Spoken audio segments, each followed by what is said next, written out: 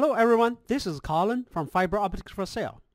In this video, I will explain what is dispersion power penalty in single-mode, long-distance fiber optic communication systems. Most fiber optic systems are digital communication systems.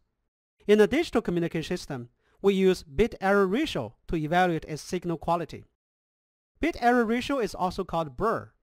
BER is the number of bits received in error divided by the total number of bits transmitted in a given time t. In most long-distance telecom systems, a BER of 10 to the power of minus 12 is required. This means less than 1 error bit in every 10 to the power of 12 bits transmitted.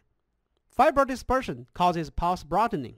It also causes adjacent pulses to interfere one another, which is called inter-symbol interference, ISI.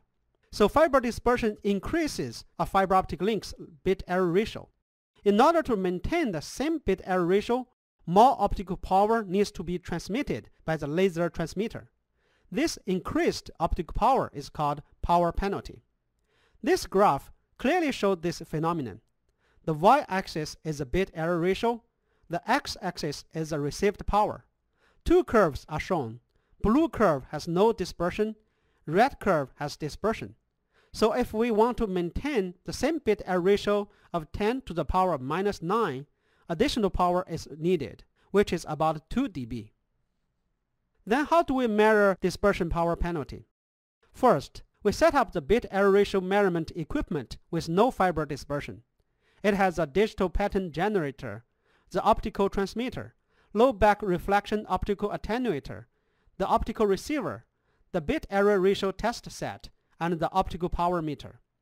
All fibers in this setup are short length, so their dispersion effect can be omitted. We decrease the received optical power by increasing attenuation with the attenuator and monitor the bit error ratio detected by the BER test set. You can print out the curve, which is the bit error ratio versus received optical power curve. This curve is the blue curve, as we previously discussed. This blue curve has no dispersion. Now we insert the long-distance single-mode fiber under test into the link.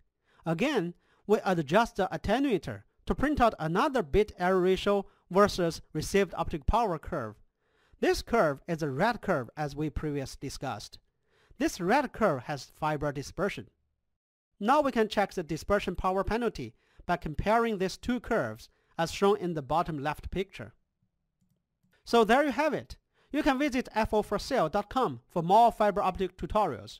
I will see you in the next video.